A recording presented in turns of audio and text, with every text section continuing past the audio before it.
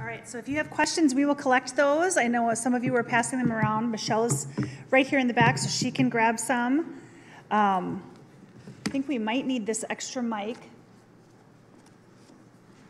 But I collected some on the break, so thank you for those of you that, thank you to those of you who contributed some questions here. Okay, so let's oh, thank you, more.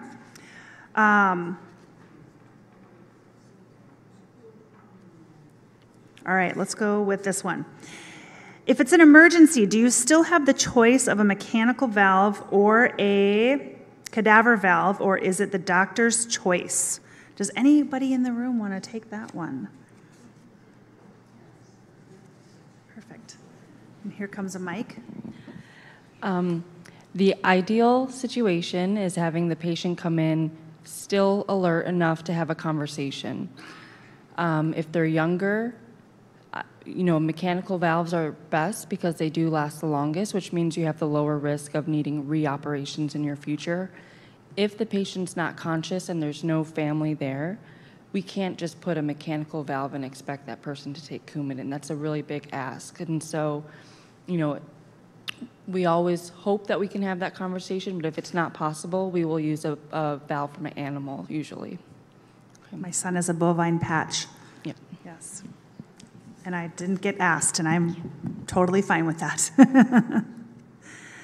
Okay, this says, and forgive me, I'm just trying to read with the light and the handwriting. Do cardiac rehab programs incorporate yoga, and if not, can patients ask for it to be included?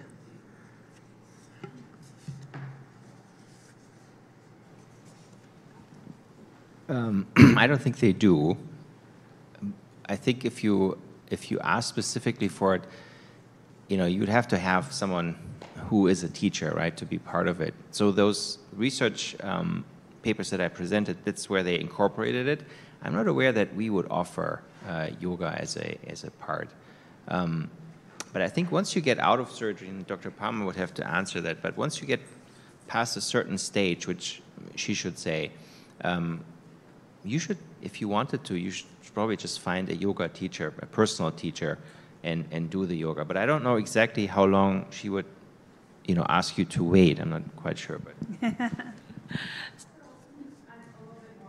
Than the physical therapist, and so they usually say, at 2 months you can lift up to 20 pounds, but really you want to give yourself at least 2 months, ideally 3, before you put too much pressure on that chest, because the bone is being held together by wire at that point and not completely healed. And so downward dog, for example, one of the positions that Dr. Gessel showed, we would not want you to put all that pressure upside down on that chest. And so make sure your surgeon signs off on that before you do it. But I think after the 3-month mark, it would be very good, to incorporate some type of practice like that. A second thing I would mention is most people ask about chiropractic adjustments and things like that. And so that also, I would say, wait at least 2 months, ideally 3, before you do something like that after open heart surgery. Thank you. Okay, with dissection from aorta to the groin, can the whole aorta be fixed all at once, or is it several surgeries? Yeah, thank you. That's a great question. It depends. So the goal of surgery is, in the case of aortic dissection, is to stabilize the aorta so that the dissection does not continue, and to provide blood flow to the gut, to the liver, to the spleen, to the lower legs, and to the kidneys. The challenge with trying to fix all the aorta at once is that it comes at a sacrifice of blood flow to the spine, usually. And in so doing, while we could do that, the patient ends up perhaps paralyzed, unable to walk. So you have to walk that very, very tight balance where, okay, you have to do enough to stabilize the aorta and give all these vital organs blood flow while still maintaining blood flow to the spine so that the patient is able to walk. That's the short of it. Thank Thank you. Okay, what do emergency rooms test for if someone is experiencing a coronary artery dissection versus infection, cardiac enzymes, question mark? How would we know that that's happening? Experiencing a coronary artery dissection. Moore is probably also an expert at dissection, I'm not sure. Yeah, so nobody knows if you have a dissection, coronary dissection. So you come in and you have the typical symptoms of a heart attack, and everybody assumes that, and finally brings you to some sort of study, right? Either the imaging study of a CAT scan nowadays, if it's relatively low risk, or someone says, no, you gotta go to the angiogram. So that's what, for example, I do. So you inject some dye into the arteries directly, and then you can see it. But unfortunately, just by the presentation, you won't be able to tell. Now, if it's a young woman and there's a heart attack, I think many people will have the suspicion that that might be the case, but it still doesn't mean it will be the case.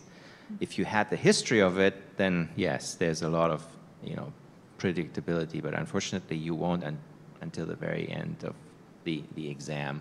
And then we often don't do anything about it. So we are not like Dr. Manunga, who has to stent all of that, or not, but I mean, in many cases he might. In our cases, unless it's really, really a bad location, we try to actually not treat the dissection of the coronaries and let it heal by itself. Or if it's a small territory, we would rather have that small muscle die, which is not impacting your heart overall too much, instead of going in there and doing something, because we might even make it worse if we try to fix it.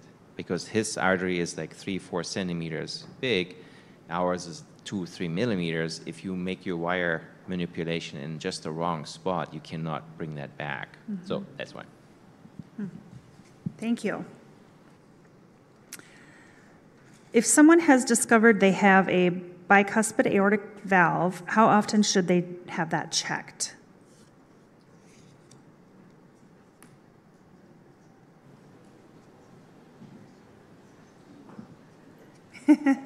No pressure. So usually a cardiologist would answer this question, but for bicuspid valves, not all of them fail.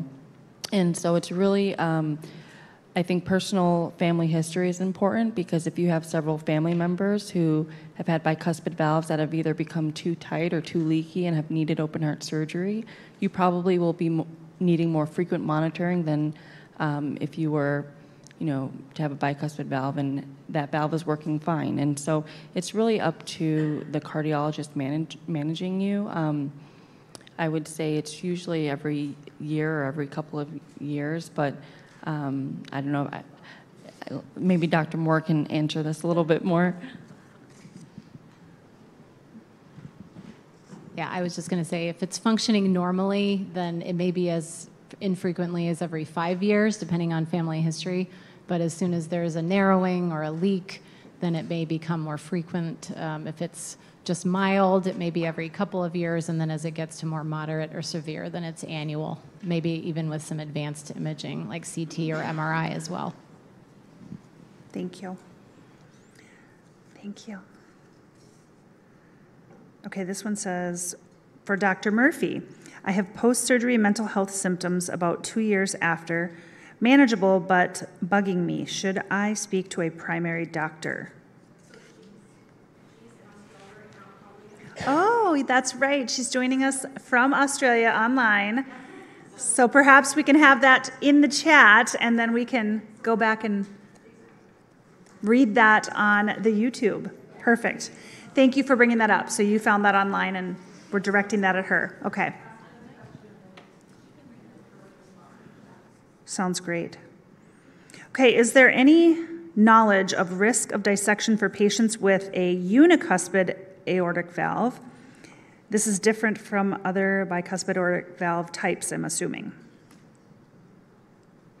So is there any risk of dissection for patients with unicuspid aortic valve? I would assume so, but I am not a doctor. Again, I would defer to some of my colleagues as well. But in general, it's more about the aorta itself, not so much the valve. Okay. There can be a unicuspid valve with a normal-sized aorta, which, of course, would be evaluated if they ever decided that they needed, if the doctors decided they needed replacement of that valve.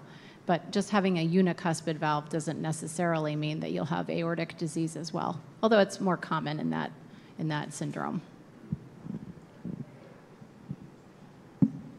Okay. Forgive me, I'm going to do my best on this one. What is the difference between coronary artery dissection versus myocardial infraction, I think is what it says?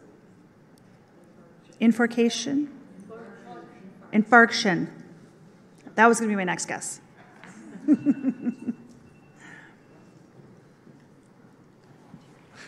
Thank you, doctor. Want me to do it again? Yeah, no. I mean, You got so it. the myocardial infarction is basically a heart attack, right? So that's the other word for heart attack. Okay.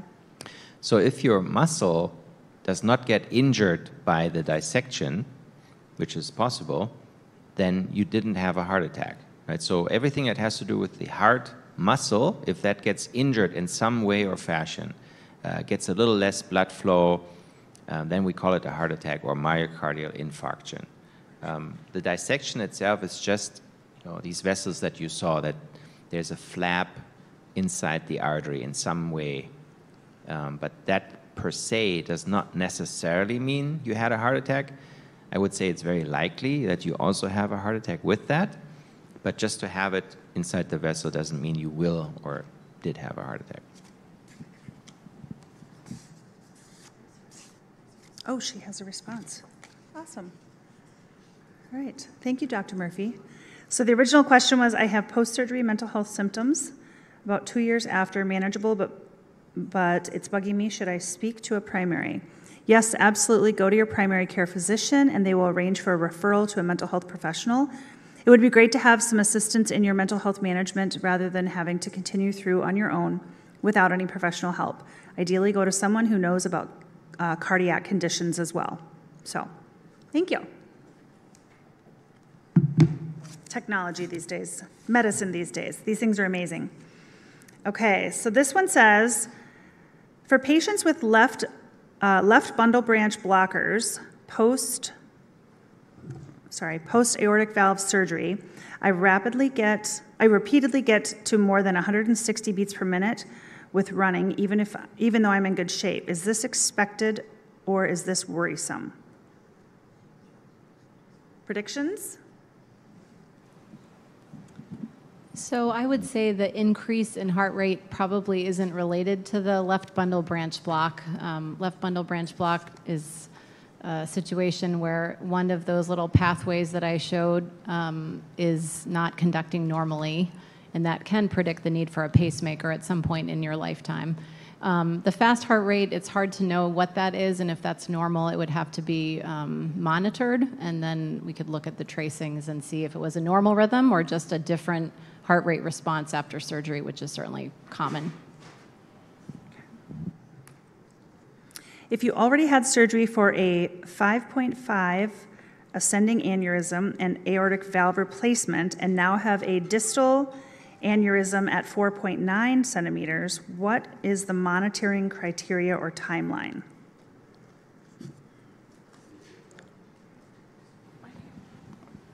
So generally speaking, distal aneurysms are fixed in the chest when they reach 5.5 centimeter in women and 6 centimeter in men. This is in people with no connective tissue disorder. For patients with connective tissue disorder, the threshold is a little lower because the aorta try to rupture or leak at a smaller size than people without connective tissue disorder. If the aneurysm is below their kidney arteries, then we fix them at 5 centimeter for women and 5.5 centimeter for men. Once an aneurysm reaches 4 centimeter in the greatest diameter, the recommendation is that we scan that patient every 6 months. Usually, we scan people just once a year if the aneurysm is less than 4 centimeter. But at 4.5 centimeter, then you should be seeing your doctor every 6 months with a CT scan. Normal aneurysms grow at about 6 millimeter every year. What will make a doctor fix an aneurysm sooner, if it hasn't reached these thresholds, so 5.5 centimeter, 5 centimeter, any aneurysm that's growing faster than 6 millimeter every year is not obeying the law. So the police will give someone who's speeding a ticket so they won't get in an accident. So the same principle apply. So you try to fix this aneurysm, even though it's a smaller size, you fix it because it's not behaving the way you expect it to behave. So you get ahead of it so it doesn't rupture, because people don't do well with rupture. Elective surgery is better than emergency surgery at any time. Right. So, but at 5.5, you should be having scans every 6 months. 4.5 every 6 months. Okay. Thank you. Well, thank you guys so much for contributing those questions. We're going to stop and pause there, but if we have any that we didn't get to, or if you leave them on the table, we'll make sure to gather those and we can put those into the conversation and respond to those by email. So thank you for all the great questions. I was nervous. I only had 2 the whole time, and then we got a stack at the end. So thank you. All right. Well, on behalf of Rock for the Heart, thank you for attending the symposium today. Thank you again to Edwards Life Sciences, Alliance for Aging Research, Social Indoor, 104.1 Jack FM, Minnesota Vikings, Abbott, W.L. Gore and Associates.